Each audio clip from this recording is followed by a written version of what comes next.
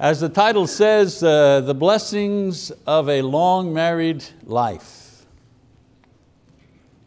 Title of the lesson I have for today. Marriage is like the weather. It goes through 4 seasons. Each season in marriage has its particular characteristics and slowly transforms into another season with its own beauty and joy and challenges. Young people think that the most beautiful part of marriage is the beginning, and they think that because all they've experienced is the beginning. But those of us who've been married for a while know that God has put special things in each season of marriage to give it its own particular joy. For example, we begin with the spring days of marriage, of finding the right spouse and the excitement of the new marriage relationship. And then we continue with the summer issues of developing intimacy and solidifying our union and our family. And all couples eventually experience the problems that marriages run into in the fall period of life, when they're dealing not only with growing teenagers, but with elderly parents, and doing that at the same time. And then finally there's the winter season of marriage, a time where God has placed special gifts for those who reach this milestone of married life. And so this morning I'd like to share with you some of the priceless benefits awaiting those who remain together and in Christ for a lifetime. We often talk about the rewards of those who remain faithful to Christ for a lifetime, and so we should. But I'd also like to add to that the blessings that await those who remain married and faithful to their partners for a lifetime as Christians. There are some rewards there for those individuals as well. Now, traditionally, the most precious metals and stones have been silver and gold and diamonds. In our modern age, these are being replaced by other costlier elements.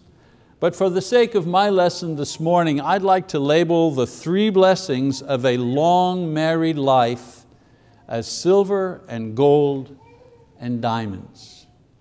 And so we begin with the silver of a long married life, and that is wholeness. Wholeness is the complete opposite of loneliness. It was the primary spiritual and emotional gift that God gave to Adam after he was created. In Genesis 2, verse 18, it says, "Then the Lord God said, it is not good for the man to be alone. I will make a helper suitable for him." The gift of marriage is the gift of potential wholeness. You know, you often hear people trying to express this idea when speaking of their spouse and their good experience of marriage. They'll say, "He fulfills me," or she will say, or he will say, "She makes me feel complete. I wasn't complete until she came along." Again, the Bible expresses this sentiment with its own special words. In Genesis 2, verse 24, it says, "Therefore shall a man leave his father and his mother, and shall cleave unto his wife, and they shall be one flesh." Note, I use the King James Version here for a particular reason. It uses the word to cleave. Simply means to be glued to. No tighter relationship can exist. And so there must be this continual cleaving, if you wish, in order to produce the eventual result of having one flesh, or as we have said today, wholeness. It's not just on the day that you get married and you say, "I do," that you have wholeness, that you have cleaving. Notice, you shall cleave. It's an ongoing thing. It's an ongoing thing to hang on to be glued to our partner. It's in this way that we ultimately arrive at the wonderful gift of wholeness in marriage. Wholeness, or one flesh, as I say, doesn't happen just on the wedding day or on the honeymoon. Wholeness is the product of a lifetime of intimacy, a lifetime of dying to self in 1,000 little ways, a lifetime of mutual service and mutual encouragement. Some think that wholeness is about sexual fulfillment, but wholeness goes beyond the physical union that married couples have. We become whole or one in mind and soul and body as well, and so much so that even others see the wholeness of our union. And what a precious thing that wholeness is for a couple. For example, wholeness enables a couple to maintain their families into the second and into the third generation. How many families are anchored by the love and the wholeness witnessed in an aged couple of grandparents or great-grandparents? Their wholeness is an ideal against which every other relationship in the family is measured. Their unity represents the center, the home, the security of family, and what is right and what is true and what is good. Their wholeness is the treasure that entire family shares together as one. And wholeness also gives strength for adversity. We read in Ecclesiastes verse 4, Solomon writes, "Two are better than one because they have a good return for their labor. For if either of them falls, the one will lift up his companion. But woe to the one who falls when there is not another to lift him up. Furthermore, if two lie down together, they keep warm. But how can one be warm alone? And if one can overpower him who is alone, two can resist him. And a cord of 3 strands is not quickly torn apart." Solomon refers to the bond of friendship here in this passage, but his words can easily be applied to marriage as well. Wholeness provides the kind of strength we need to deal with all of the good and the bad variables of life. For example, someone we have to rejoice with and someone we have to share sorrow with. I've always said that joy is multiplied and sorrow is divided when we are whole with someone else in marriage. Even death is better faced after living a life where we have been whole with another person. I've said to my wife, if it happens that you go before me, I will be sad, of course, but I will know what it is like to have loved somebody. And I will know what it is like to have someone love me for a lifetime. And that will be my comfort in the day when you are gone, if you are gone before me. As Charles Dickens, the writer, said, "Better to have loved and lost than never to have loved at all." In the end, all the songs of youthful love, all the movies and books with a romantic theme, all of these things appeal to the yearning that all people have to be whole. A lifetime of faithful partnership in marriage yields the precious silver of that wholeness that Hollywood and Madison Avenue only dream about. The next treasure of a long married life is the gold of peacefulness. Peacefulness. Peacefulness is the opposite of stress and anxiety. It is the most sought after state for the individual mind in our society today. Drug companies sell billions of dollars worth of pills to calm our nerves, to soothe our anxieties. Every year, more book titles come out claiming to have found the way or the cure or the system or the diet or the exercise that will bring us peace in some manner. But none of these things have been able to replace or improve upon the peacefulness that is produced by a lifetime of a faithful, happy marriage partnership. Marriage moves people into a constant flow of concessions and adjustments that promote the healthy mind and attitude necessary to have peacefulness. In Philippians 4 verse 7, Paul says that God's peace is the peace that surpasses understanding. And God can and does calm our spirit in Christ for reasons and ways that we don't always understand or perceive. Marriage, however, has this effect on us as well, except we know and we can describe the reasons. It's not beyond our understanding, it's within our grasp, and that's part of the pleasure of this peacefulness that comes from a long, faithful married life. We are at peace because we have a soulmate. There's no searching anymore. I don't look at other women because other women are not beautiful. I don't look at other women because I found the woman that I want. I found the woman whose beauty satisfies me. There's no temptation. There's no urge. I have peace in that regard. We all can have that peace in this regard because there's no searching. We are at peace because the adjustments and the fine-tuning of our relationship have been completed and we can just enjoy the ride.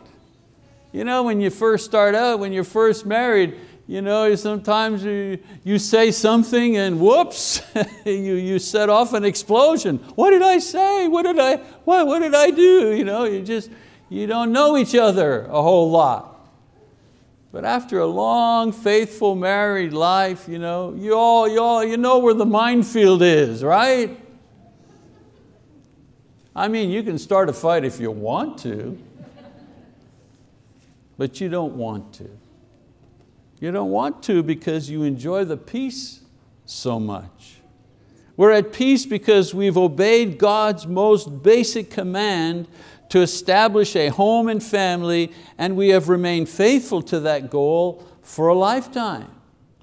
We're at peace because we have maintained the vows of sticking with our partner through thick and through thin, and there is great peace that comes from this.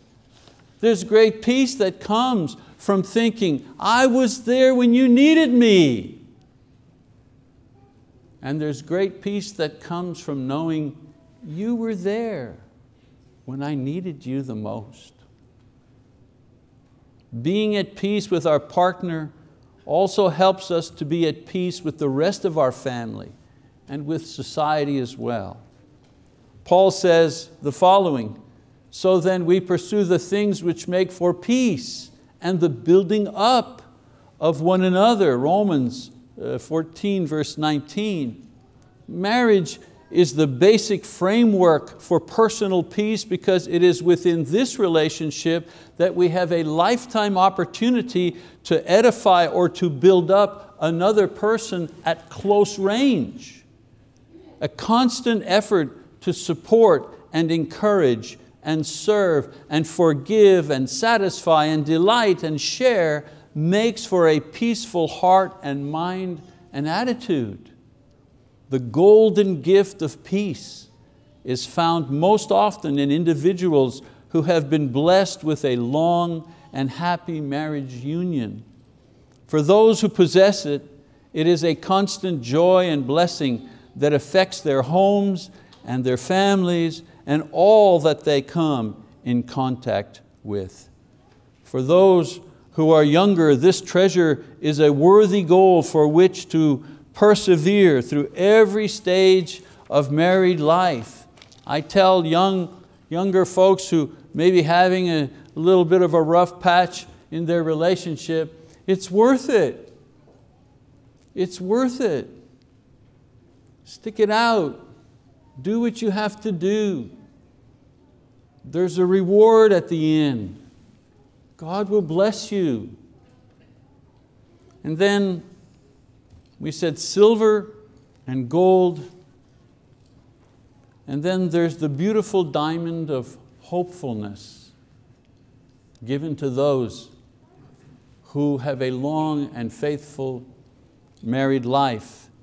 Hopefulness is the opposite of fear and discouragement. Regardless of the wholeness and peacefulness that we experience in a lifetime relationship, there comes a time when the union is over. I mean, this is why the wedding vows say that the marriage is to last until death parts the couple. Well, the diamond of hope is reserved for those who not only have maintained a lifelong union in marriage, but have also been united to Jesus Christ by faith and by obedience as well. There's a double gift for that married couple. Advanced age brings special problems and challenges. The long illness of our marriage partner, or caring for a spouse while we ourselves are not well. How many just in our own congregation have had that experience, that one partner is seriously handicapped and dealing with all kinds of physical ailments, and then their husband or wife falls very, very ill and they have to take care of them. That happens all the time. Or the difficulty of placing our spouse in a long-term care facility, or even dealing with that ourselves. Our mind may be fine, but our body doesn't allow us to do what we need to do, and we just need to be in a hospital or a long-term care place. That's not easy. I can imagine what that goodbye is like between a husband and a wife. If she's driving him to the place where now he's going to live because he can't live at home because she's not strong enough to take care of him. Can you imagine what that goodbye is like?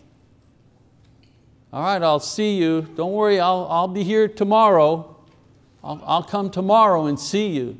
When your marriage is broken down into visitation times. That's not an easy thing. Then there is the constant concern for our own children and their well-being. And of course, there's always the reality that our lives are almost up. We've used up the time that God has given us. These are just some of the problems facing elder couples. But these things are balanced with the very real hope that the best of life is yet to come when we finally see our Lord Jesus Christ in the twinkling of an eye after we die. The diamond of hopefulness brings us great comfort in the knowledge that, first of all, the separation is not forever. Christians only sleep, the Bible says, because one day they will awaken at the return of Jesus Christ. In every scene the Bible describes of people who are in heaven, those people have retained their identities. Jesus mentions Abraham and Isaac and Jacob as being in heaven as themselves in Matthew chapter 8. The hope that we will see one another again is not just some pipe dream, it's not just some Walt Disney fantasy idea that comes from a cartoon, it's a promise from God Himself. It is a sure promise for a Christian couple and smooths out the bumpy road that we encounter, especially at the end of physical life. The diamond of hope promises this. The diamond of hope also promises no more suffering. The drawbacks and limitations of this life will be eliminated, both physical and emotional. Where there is no sin, there is no suffering, and there is no death. Where there is no tempter, there is no temptation, and consequently no struggle. In Revelation 20:10, the Bible tells us that Satan is punished and separated from us forever. And in Revelation 21 verse 4, the promise stands that there are no tears in heaven, no pain in heaven.